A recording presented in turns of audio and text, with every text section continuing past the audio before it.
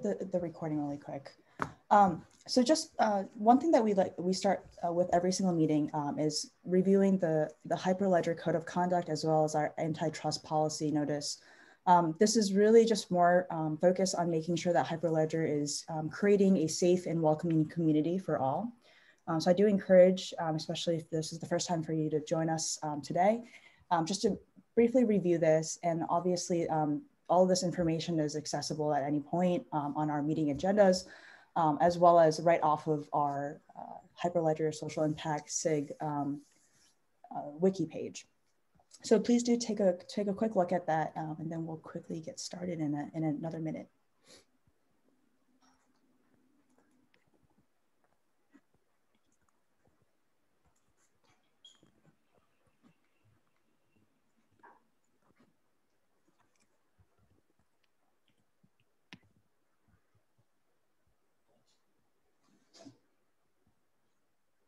And Alicia, one quick thing, could you help me take note of all the participants that are on the call today? We just want to add that to the agenda. I can do that, thank you. Thank you so much. Mm-hmm.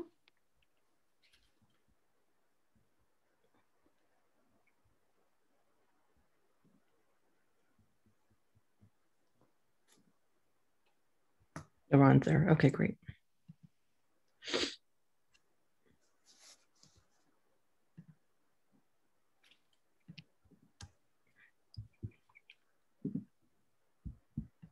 All right, so let's just get started for right now. Since we're going to be recording it, I think folks that can't make it today will be able to also view it.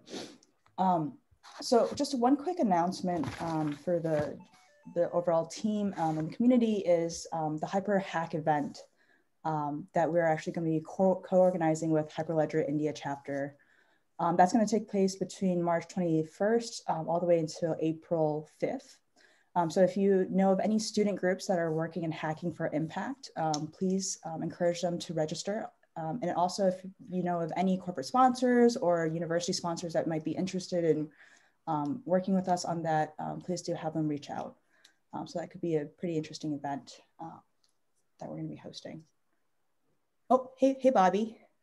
Just saw you raise your hand.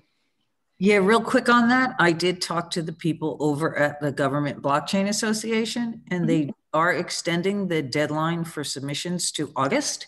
So all the events in the hackathon will be able to apply for that award. Excellent, so, excellent. I'll bring more information to the group next time we meet, but I definitely got it. It's definitely August would be the date for the submissions now. Okay, that sounds great. And then Bobby, I don't want to volunteer you for anything, but I was wondering if you would be interested in working with like the teams that are selected on helping position them for that award. Absolutely, no problem. Okay, we'll definitely put you down for that. Thank you. And Arun, I think I just saw you raise your hand briefly. Oh, that was this applauding. So thanks, Bobby, for that effort. I look forward to more information from you. Thank you, Arun. All right, so I think we're really here to talk about a really revolutionary project that on the Covalence carbon traceability story. And I think for the group here, we've had a couple conversations about this. I think we all noticed quite a few articles on this on the greater web. Oh, just make sure I'm seeing this. Oh, okay, awesome. So Karen's actually going to make this live on YouTube. All right. I'm gonna try. Awesome. Let me give you the co-host. Not guaranteed. If you do, I'll tweet the link. Yeah. Either way, we'll upload it. But we've been trying to do this for our meetings now, and sometimes it works. So it's a permissions thing. So hopefully it'll work. So Karen, you are co-host right now. Do you want me to make you the host? I'm yes. Just sure that. Yeah, that's why I sent you the message. I need to be host to do it. All right, let me do this.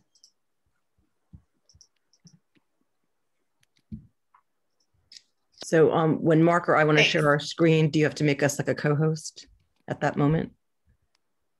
I think you should be able to, but I'm going to share their screen. Yeah, you should be able to see that. Yes. Okay. Do you see that? Yeah. Okay. I do have a button. Yep. Okay, cool. All right, awesome. So Karen, should we give you a minute? No, it's okay. It's okay. Okay, awesome. All right, sounds good. All right, so Deborah, like I reached out to you because we have been talking a lot about this project. I think we have folks that have been working in the carbon traceability that are really concerned with some of these issues that this project is really targeting, and I think it's really putting as the forefront of the innovation on the blockchain end. So this has been something that we're keeping really, really interested in. We've been really looking forward to this for a few weeks now. I don't know if it would be best. So Deborah, would you like for me to introduce you guys, or would you guys like to introduce yourself? We're flexible. I guess we can introduce ourselves. All right, sounds good. So I'm Debbie Kestenschel-Kraut. I've been the Global Program Director for Blockchain Ecosystem Marketing and Blockchain for Good for the last few years. And I am very passionate about sustainability and making this world a lot better. And I'm thrilled to have with us Mark Harima from New Light Technologies and his genius, and the amazing Ron Argent and Bill Stark, both from Cognition Foundry, who are on with us today. One of our incredible business partners, very devoted to a lot of blockchain for good. So I'll have them each say a quick hello here as well. Good, Mark? Yeah, thanks guys. Really happy to be here. IBM's been a great partner for New Light and what we've been trying to do for the past few years, as well as Cognition Foundry. So yeah, excited to talk about the journey that we've been on and what we're hoping to accomplish.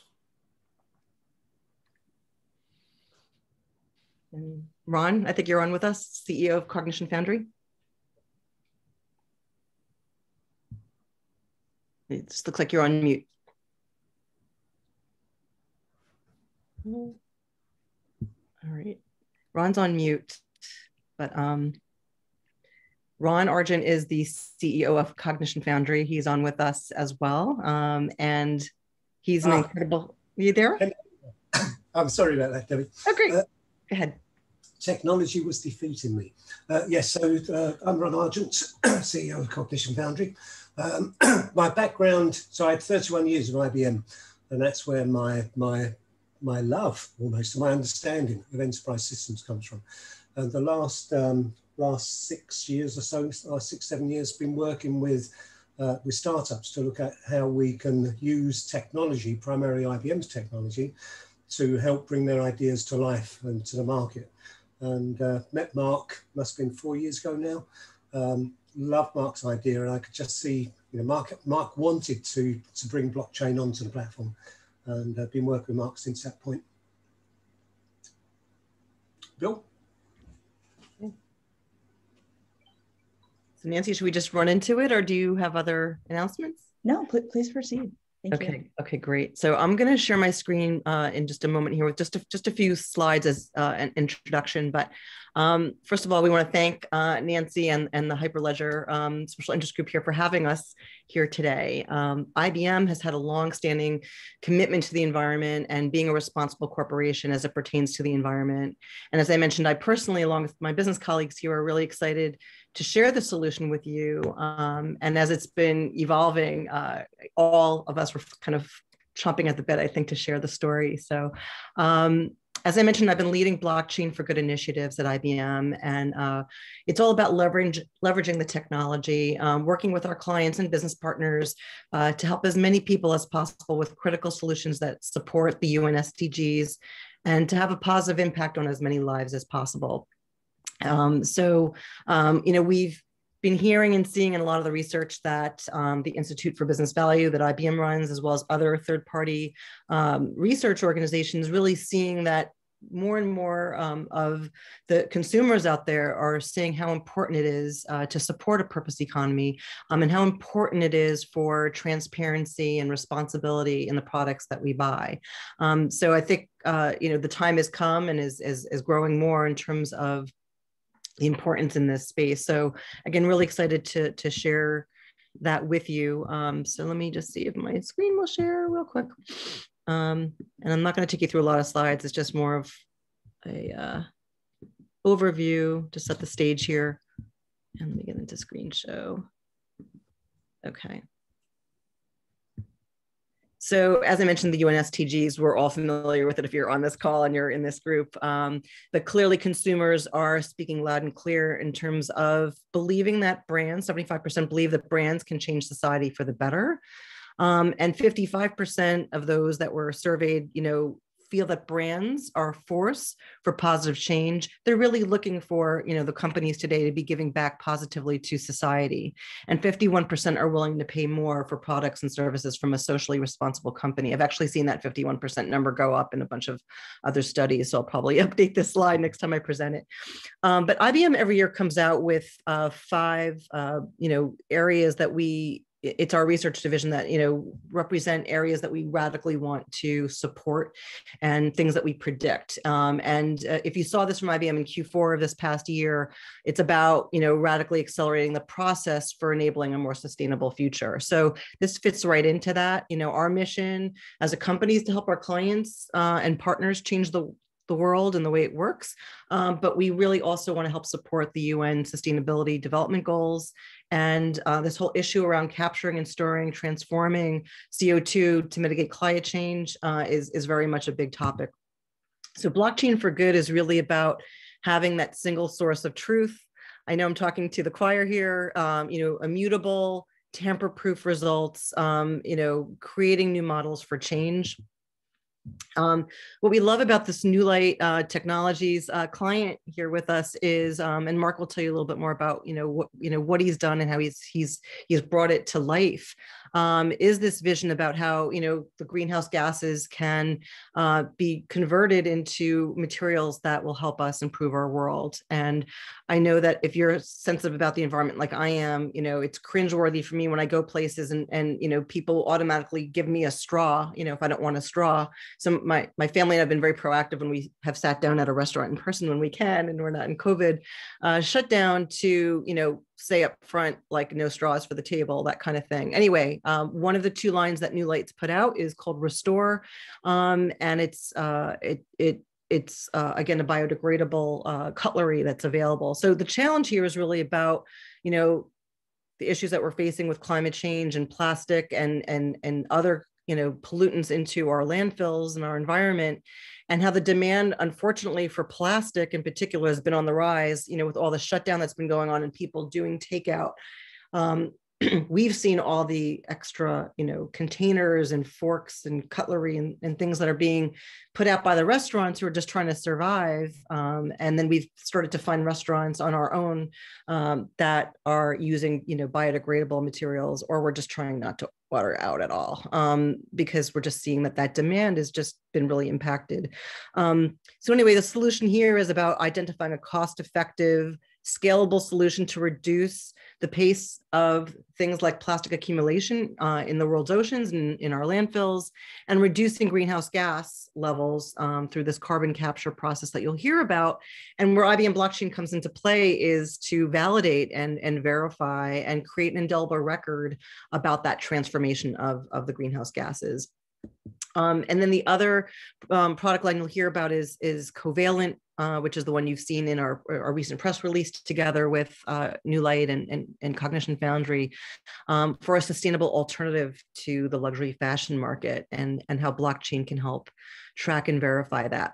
So I'll make these slides available for whoever needs them for afterwards, but you're going to hear now from Mark Harima, the co-founder of New Light, and then who's going to tell you about the technology itself and how it came to be and how it works. And then Ron's going to share with you the technology stack and what he's put together with his team to support what Mark wanted to do with blockchain from both a IBM blockchain platform as well as Linux One and System Z perspective. It's a hybrid cloud solution. So you'll hear about that.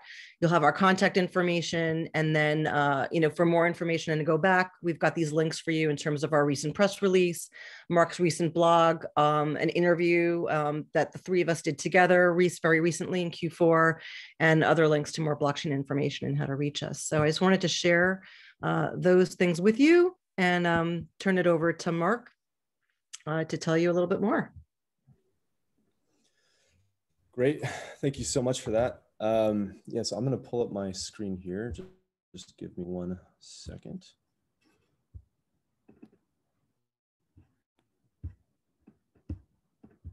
Try also not to be defeated by technology here.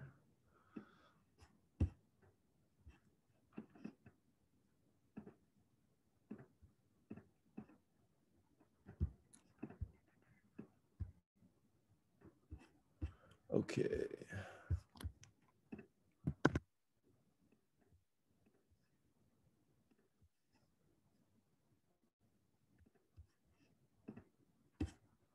Can everybody see that all right?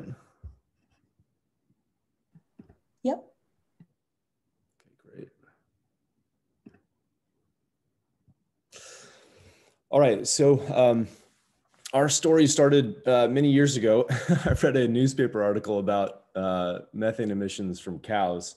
And I've always really been intrigued by this idea of trying to solve problems by finding the things that we agree on. And that idea feels like it has become ever more pertinent today. But the idea was that, you know, when I read this newspaper article, it talked about how much methane each cow was burping, of all things. And a lot of us, you know, we all know about methane from cows, but what was really striking about this article and what was different was that it talked about the specific amount burped per day, and that was about 600 liters per cow per day. Well, why that mattered was because it was quantifiable. And so you could take 600 liters and you could do math, and you could say, okay, well, that equates to about $20 per cow per year. Well, that might not sound like a lot, but if you've got 1,000 cows, you know, that's $20,000 of methane into the air every year. And so what struck me, and I quickly called a friend, my friend Kenton Kimmel, he was studying biomedical engineering at Northwestern at the time, and I said, look, everyone's talking about taxing or burying carbon, but this is also just a material resource. You know, what if we could find a way to take carbon that would otherwise go into the air, whether that's from methane or carbon dioxide, and use it as a resource and use it to make products? First of all, that's what nature does every day. But second of all, if we could do that, potentially we could come up with a consumer-driven pathway to reducing the amount of carbon in the air, a way that we could all participate in trying to help solve for too much carbon in the air. So it started with this article, and it started this chain of thinking. Well, okay, so there's a quantifiable amount of just material going into the air. Oops, being defeated by technology. And we also then said, okay, well, certainly for for farms, that's a big deal, but where else is this being emitted? And we looked at landfills and said, okay, there's a ton of methane being emitted from landfills. Well, what about all the flares? If you look at pictures of the United States from space at night, you see these vast areas where there, of course, is a lot of light because they're cities, but then you see other areas that look just as bright and big as cities, but in fact, there's no cities there. These are just flares. And so there's an absolutely enormous amount of carbon going into the air every year by virtue of flaring.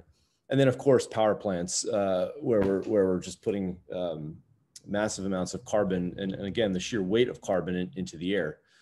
And so we said, okay, right now we view this as a bad thing, but what if we flip the script? What if instead of carbon being just categorically a bad thing, what if we could turn it into a good thing? And so we asked this question, what if there was another pathway? And as soon as you look in nature, you find out that, in fact, greenhouse gas, and in particular greenhouse gas in air and water, is in many ways the foundation of life. And so you have these massive trees, and those are made by pulling this invisible gas out of the air. If you look in the ocean, these beautiful things that you see, these are all made by pulling carbon dissolved from greenhouse gas in the water and pulling them out of the water and turning them into these materials that we see. And then at the bottom of the ocean, you've got whole communities that are growing off of things like methane in the water. And so this we find out very quickly that greenhouse gas is very much a part of creating and sustaining and growing life. And so we said, all right, what if we could mimic that? What if we could use greenhouse gas emissions as a resource? And if we did that, potentially have a pathway where, in the same way that when you grow a tree leaf, it's a carbon negative process. What if when we carried out our process, the more materials we made, the more we improve the world. And so it was trying to take this sort of new paradigm. Instead of being less bad, what if we could actually go to the other side of the column and create products that actively heal the environment or improve it? So we started with, a funny idea a long time ago. This was literally the garage where we started. And then we found some university laboratory space and worked on the tech for a little bit of time, about a year and a half. And then with that initial data and experience, we built our first pilot plant. I love this picture. It was our empty room when we started. And we started to work the technology. It kept getting incrementally bigger and bigger. This was back in 2006 or 2007 when we were building out our one of our first pilot lines. And over time, we completed that and were able to show that we could operate a technology capable of turning greenhouse gas into a material. And I'll talk about what that is. So our goal was to figure out not just how to make a material from greenhouse gas, but most importantly, to figure out how to make something that could truly scale. And so what we learned early on was that there are microorganisms that exist in the ocean that eat methane and carbon dioxide as their food source. And when they do that, one of the things that they make is a really special material called PHB. Now, PHB is a molecule that almost all known life makes, and we all make it as a high concentration energy source. So in fact, humans do it too. We have PHB in our bodies right now, but plants and animals and microorganisms make this too. So what we set out to do was to figure out how to feed greenhouse gas using renewable power to these microorganisms and get them to make PHB in a way where we could scale it and actually bring it out into the world. Well, this is a lot easier said than done, and it took us a long time to figure out how to do that efficiently. But over many years of work, we eventually kept improving the technology. This is what it looked like after a number of years of effort. The line on the left was one of our first pilot lines, ran about a half a football field in length. And then after a number of advancements, we figured out how to do that in about 30 feet of length. And so finally, we had a technology that gave us the ability not just to convert greenhouse gas into PHB, this special material, in a cost-effective way, but also in a high-performance way. And so finally, we had a material here that, number one, is natural. It's made in living things. Two, in part because of that, it's FDA approved. And third, because it's made in nature, if it ends up in nature, nature sees it almost like a food source. And so it degrades it just like it does a leaf from a tree. Fourth point, because we use renewable power and greenhouse gas to make it, we have a net carbon negative process. And we'll talk about why that led us to blockchain. But as importantly, because this material is a meltable material, you can use it to replace lots of things, including plastics. That also makes it recyclable if there's sufficient material density in the area. It's high strength. You can use it in hot and cold conditions. And at the end of the day, there's no plastic. So we're not creating microplastics and all the things that go along with that. So a really interesting material that is made in the ocean every single day. And we're now figuring out how to make it on land. So once we figured out sort of the basic components of the technology, we kept working it, figuring out how to make it do different things, give it different colors, working our pilot plant. Finally, after about 10 years of work, we scaled this up to a meaningful scale. So it went from a 10-foot tall reactor to what you see here, which is roughly a 50-foot tall reactor. And this was super important for us because not only did it show that we could operate this at commercially relevant scale, but also it gave us enough material to introduce products out into the world. And so we did that. We started to introduce chairs made with air carbon, cell phone cases, to show that we could use this material to replace fairly large volume product types. But we also realized something very important, which was that if this material ended up in the ocean, it would actually degrade as fast or faster than cellulose, which is the primary component of paper. And so it gave us these kind of two really big value traits: one, ocean degradability, and two, carbon negativity. So we started by launching last year the world's first regenerative foodware products. So these are all made with air carbon. There's no plastic in these products. So if they do, and we hope they never end up in the environment, but if they do, they'll go away like an organic material. But in the meantime, as Debbie was sort of alluding to, you can actually reuse these. These happen to be The molecule that we make just happens to be dishwasher safe. So you can reuse it over and over again. You don't have to throw it away, but if you do, it will go away. And that's something that's really important to us. And sometimes people ask, well, how can it be dishwasher safe, but ocean degradable? The reason is that water doesn't do anything to this molecule. And so you can use it over and over again in your dishwasher. It won't break down until it has microorganisms and nutrients to eat it. And so unless you're growing a chia pet off of your foodware products, it's not going to be breaking down. So really special product. And right now we've been launching straws and cutlery, and not just great from an end of life perspective, but also these are regenerative products. So they have a net carbon negative footprint. And we've been really excited to bring online our first commercial scale plant, what we call Eagle 3. And we did that last year. And that's now giving us the ability to really produce this material at larger scale and help us create the impact that we wanted. But one of the really important impact areas that we also wanted was to show people that you can hold carbon that would otherwise be in the air in your hands.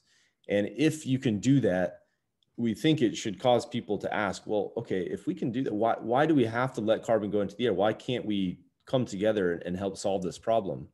And so this plant helps us do that. And one of the products that we've launched here is our carbon negative or regenerative fashion. So this is air carbon leather, and it's something that's really important to us because single-use products are great, and we are deeply passionate about trying to solve the ocean plastics problem in this generation. But the oceans are not just getting destroyed from plastics pollution. We're on pace to lose half of our coral reefs by 2050. And that's not because of plastics pollution. That's because of climate change and warming ocean waters.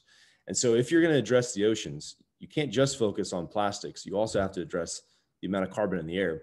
These products on a net basis reduce the amount of carbon in the air when we make them. 3 years ago, we said to ourselves, it's kind of hard to say that to somebody. And number one, avoid what anybody should do, which is be a little bit skeptical and say, well, how do I really know? You're telling me these are carbon negative. How do I verify that? And we recognized that was a problem. And also when I say, hey, look, this was a long journey to make this, and also a lot of steps went into this. It's hard for somebody to visualize those and really sort of make that tangible.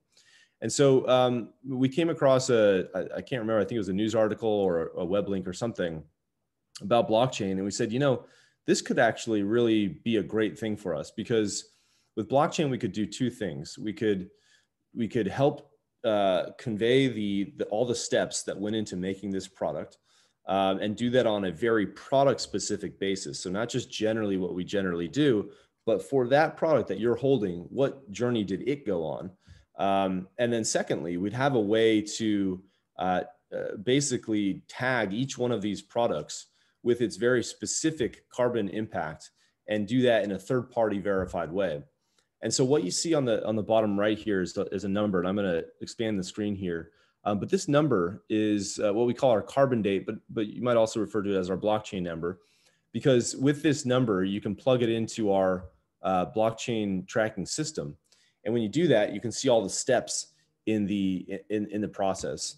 So here's a more expanded view of that. And so this is actually a date. So you got your year, your month, your day, and then your hour, minute, and second. And so every single product that we make in the covalent space, they all have a unique number here. And that time is associated with the time that the air carbon used to make this specific product was generated. And so we have our website here. We've launched a brand called Covalent. It's based off of the covalent bond, which is the bond found in nature. It's one of the strongest bonds found in nature, but it's made by effectively sharing good. And that's really the basis of what we're trying to do with, using greenhouse gas as a force or a source for good. And so you see this little symbol up on the left here. When you press that, it opens up this page. And this allows you to use blockchain to type in that carbon date on your product. You type it in, and when you do that, up pops your product. And so this is my wallet, And if I type in this number here, my wallet comes up. So you see the product type. This has a really cool specific texture on it. And then you can click through each one of these areas. And when you do that, there's a little description. It also shows the exact date and time of when these things happened. But perhaps most importantly for us, when you do that, it shows the exact carbon footprint, which in this case is negative 0.083 kilograms of CO2e.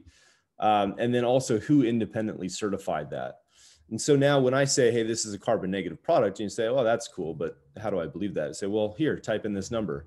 And so it's so exciting to us because, you know, a lot of times when we think about products and their environmental impact, in many cases, it's a very generalized statement. You know, we're trying to be 30% less emissions, or these are more sustainable materials. But I think there's a bit of consumer fatigue because it's like, okay, well, what does that mean? And also, what about this specific product? What's in that? And so we're trying to sort of advance the conversation and say, what if we could use blockchain technology to kind of cut through some of the generalities and give people really specific information? And by virtue of making it so specific, make it actionable. If someone knows that this t-shirt it results in the use of 700 liters of water, and you can see that really clearly, and this t-shirt right next to it results in 7 liters, it might not impact your decision-making, or it might, but it gives you the choice. And we think, give people the opportunity to see the data and then let them decide. And we think that over time will lead towards consumers being able to really participate and change how things are done, and thus change our impact on the environment. So we've been super excited to work with IBM and Cognition Foundry to get this set up. We launched it in September of last year, and it's been really fun. It's been really joyful, actually, to see these products out in the world and be able to talk about how specific they are in terms of their individual impact. So I'll end there, but it's been a great journey, and we've really appreciated our work with IBM and Cognition Foundry to get to this point.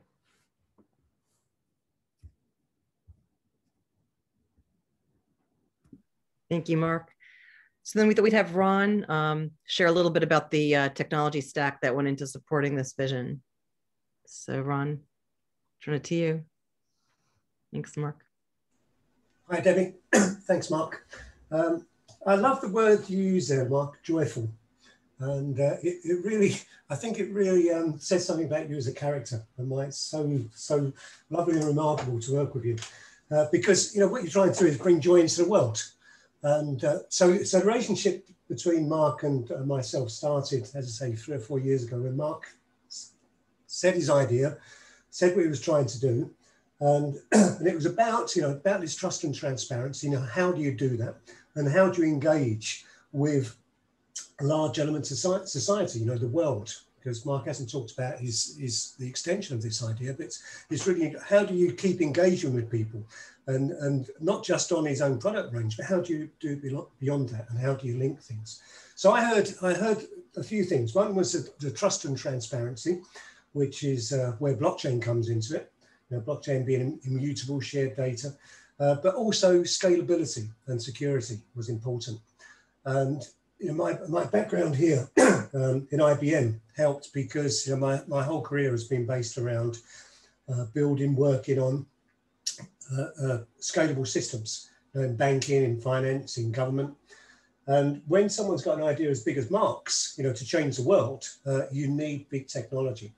So I just, when we first started, I just learned about blockchain. I know it'd been around for some years with blockchain, with Bitcoin, but Bitcoin had like bad press. It was all about you know, speculation, all about using energy. You know, the amount of energy it takes to use 1 Bitcoin is the equivalent to, I think, a day's energy in Los Angeles. That was the last thing I read.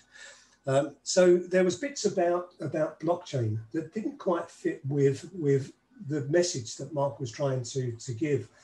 So I looked at it and thought, well, there's different ways of doing this. And I looked at different technologies. And the one that was just being introduced was a consortium with IBM, Intel, Fujitsu, Hitachi, lots of other people, called Hyperledger. And this was it was a consortium of large organizations that looked at taking the blockchain technology into the future.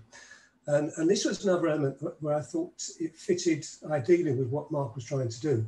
You know, having something that's future-proof, not having something that just happens today, but having something that you can build on and that would grow at the same size and speed and scale that he wanted to. So we selected the Hyperledger platform for our blockchain implementation. And in terms of scalability and security, you know, my background in IBM said there was only one real answer for that, and that was the traditional old mainframe technology that has been repackaged by IBM into something called Linux One. So it's exactly the same technology that enables the big banks, financial institutions, governments to scale up to tremendous scale. But you know, it's very efficient, very green in its use. So you know, whereas you might require hundreds or thousands of servers in alternative implementations, we use a single server to scale up very, very large ideas.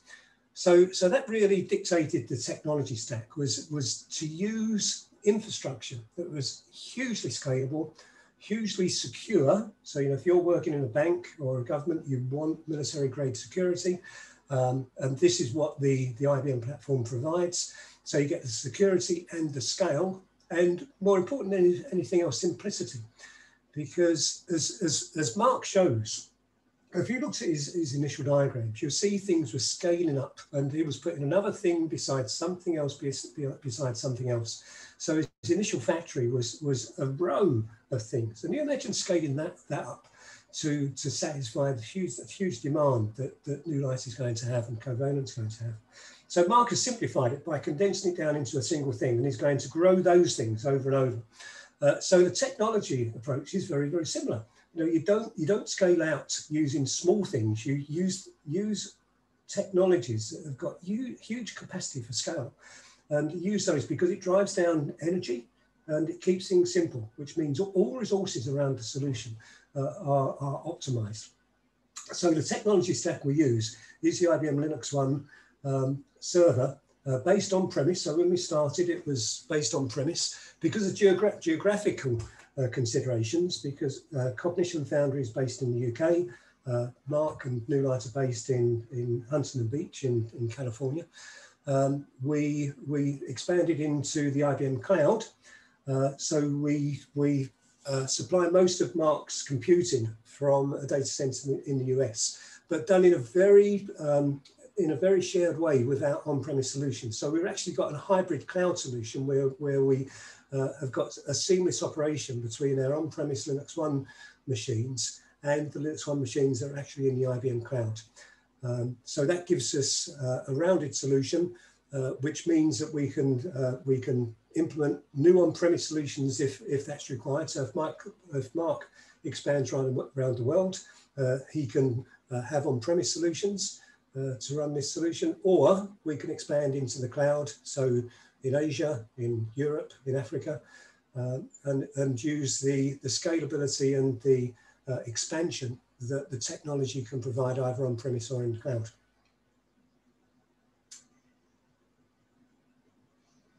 I hope that was a succinct enough explanation, Debbie, but if you need more information, I can do some more.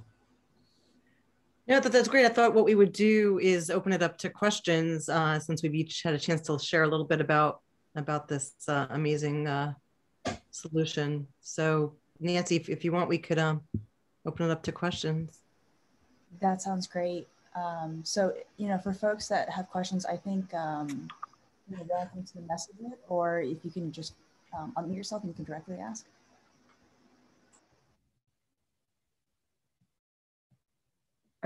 Yeah, hi, thank you very much. I just had a really quick question. I was just thinking on your final verification, is that being set up as a non-fungible token, or does that give you access to the supply chain verification points that then resulted ultimately in that bag, for example? Thank you, over. Hey, Mark, do you mind just quickly introducing yourself and Yeah, my name is Mark Liberati. I'm working with the United Nations Volunteer Program right now, and I've been involved for over a year now, I think, with the SIG. Thank you. there may be a more technical answer to your question, but I'll answer from my perspective.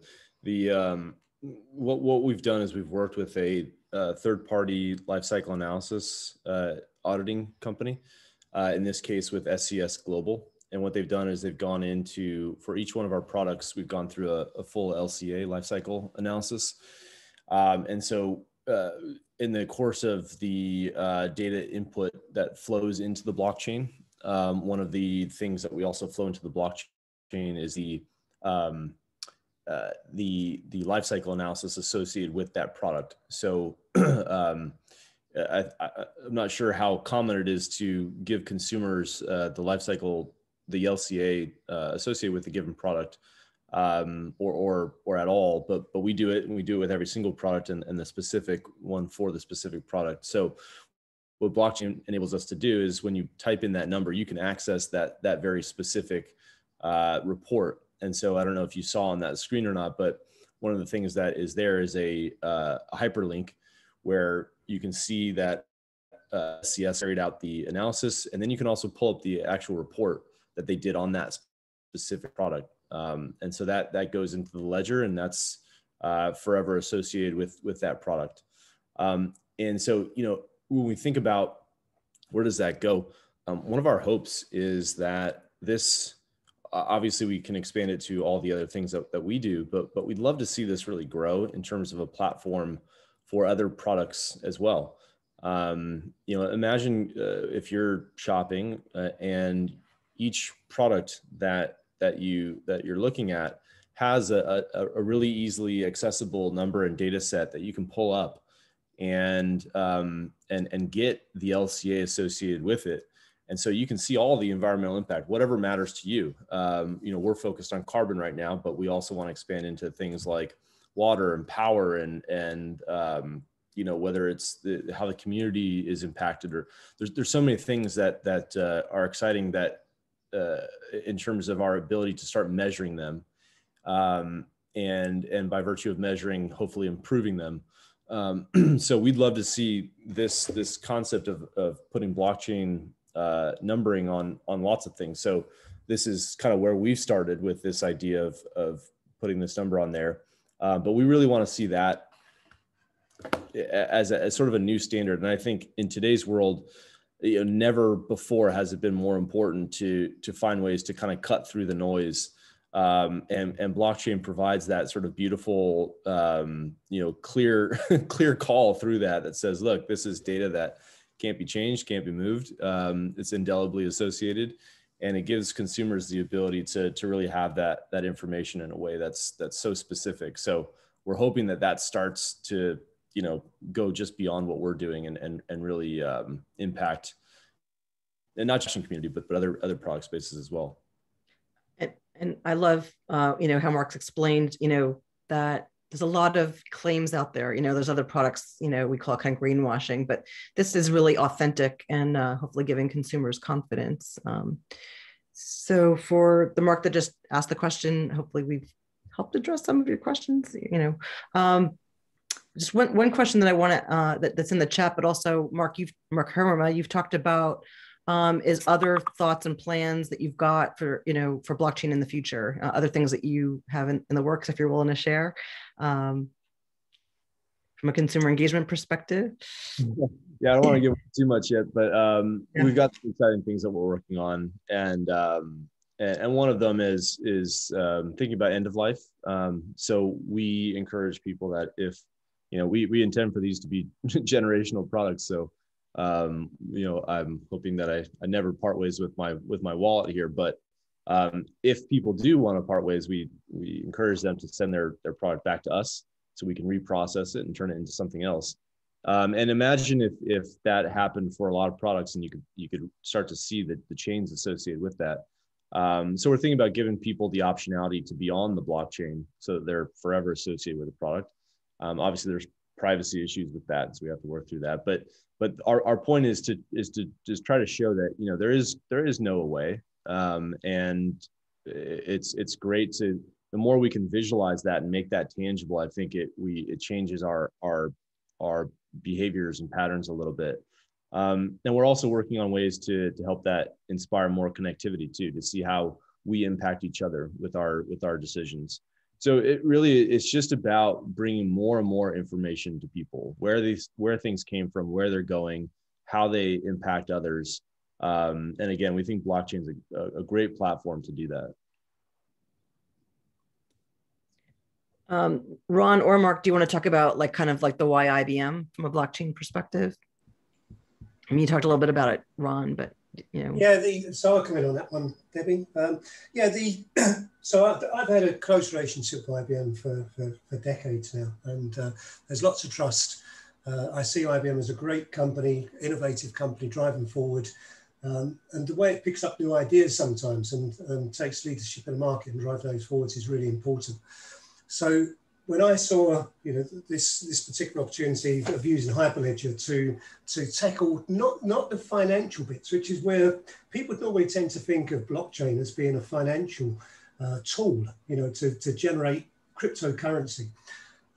What we really use it for here is not, it's using it for social use. It's to demonstrate trust and transparency to people that so much fake news that goes around nowadays. What can you believe? What can't you believe? And the Cognition Foundry, we look at using blockchain to tackle some of those issues that people have. Can I believe what I'm being told? So in Mark's case, who would believe that you can make a pair of sunglasses out of the thin air? Who would believe that? It's really difficult. So use the technologies to show people that this thing is real. It's authenticated. It's authenticated by people you can trust. So looking at that, we thought, right, Hyperledger is the way to go. IBM adopting the technology. But another key thing that I've mentioned before is it's no use trying to change things if you're going to ruin them on the other side. So I mentioned the example of Bitcoin, the way it uses energy to generate a single coin. We didn't want to go down that line with that kind of technology. So we use technologies that are very efficient, very simple, and that means you can design things that don't put a strain on the planet. So the IBM technologies are ideal for this, and that was a key reason that we chose the IBM technologies. But it's also the case, and it's using the stories of the technology. So people like Mark, it's a tremendous story for IBM to use to sell its technologies and to position its technologies as doing things for the world. Not just generating banking transactions or airline transactions or helping newspapers run. It's how can modern day technologies be used to change the world? And I saw a desire within IBM to do that, and that's one of the key reasons why I partner with IBM in this space. I think for us, one of the biggest things is about scalability. We didn't set out to kind of create a cute science project. We set out to hopefully create as big of an impact as possible, and for us that entails scalability. And so with this platform, we needed something that could really grow with us. We're looking to grow, hopefully pretty rapidly over the next few years here. And so we had to come up with something that would enable that. And IBM and Cognition were able to put together what we think is a good platform that should enable that in a unique way. So that was really valuable, and I think we'll see the fruits of that more and more in the years ahead here. Hey, Debbie, I just had a quick question for Mark and Ron. First and foremost, Mark, one thing that stood out is when you were talking about the vision that you had for Covalent. Given that it's the strongest bond and being able to share that good. And I think that's something that really resonates with the work that you guys have done. On the other end, also, Ron, what you were talking about as blockchain not just being a financial tracking solution, but actually also being a single source of truth. Right, especially when you're looking at sharing that information across different organizations. I think those are a couple of things that really stood out. And I think even more so, right, most of the Hyperledger community can attest to the great work that IBM has done in the blockchain space. I noticed in the articles that you guys talked about Eric Carbon. And I was just one thing that I was kind of curious about. Is that something that's a much more advanced form of molten salt, or is that something else, or am I completely wrong with what I've understood? So air carbon is the core of the business. Air carbon is the material that we make. So in part, we call it air carbon because by weight, it's about 40% oxygen from air. And then the remaining weight is carbon and hydrogen that from greenhouse gas.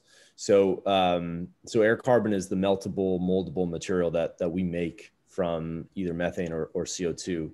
And it's the material that we talk about that essentially flows in almost all known living things. And that really is the key sort of, I guess, ingredient, as it were, that flows through all of our products as well. Thank you so much, Mark.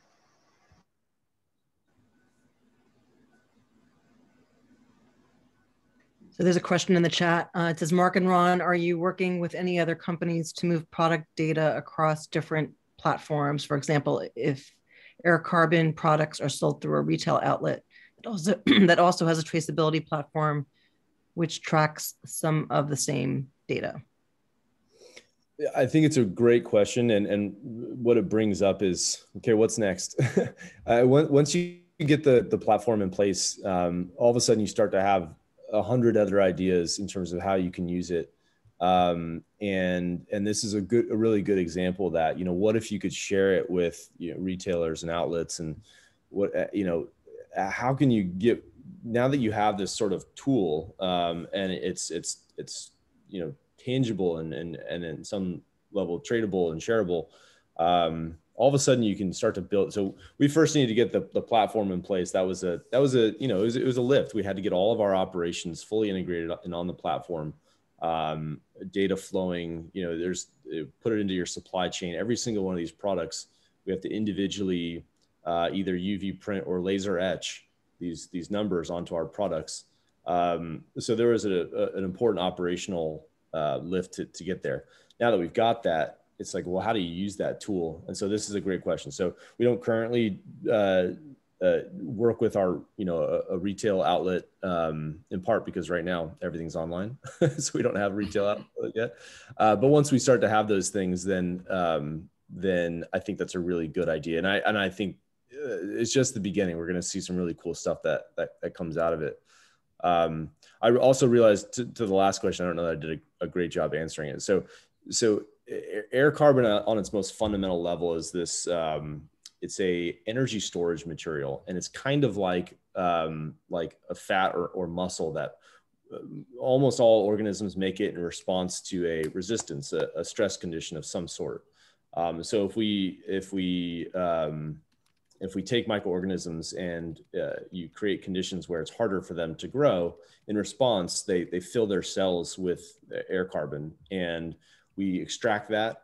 And it just so happens when we extract it, we can melt it. And because it's meltable, we can use it to replace all these different parts and pieces, whether it's from plastic or leather or other things.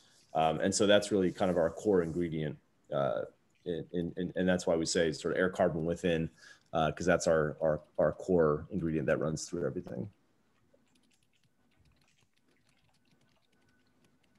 And there's another question in the chat as well. So carbon emission certifications do need to comply with the regulatory requirements at times. Do you plan to cover or extend the use of technology there, and what challenges do you face there? And so I know you've got the third party already, the 2 third-party companies that you're doing. But yeah, we've had air carbon independently certified by both SCS Global as well as Carbon Trust. And when third parties do their life cycle analyses, they all have to comply with international regulations so that their audit meets whatever ISO standard or whatever there is. So we already do that in terms of meeting regulatory requirements. And I think as the world evolves, those will continue to get tighter and tighter and tighter. But they're already pretty darn good in terms of having global standards associated with them.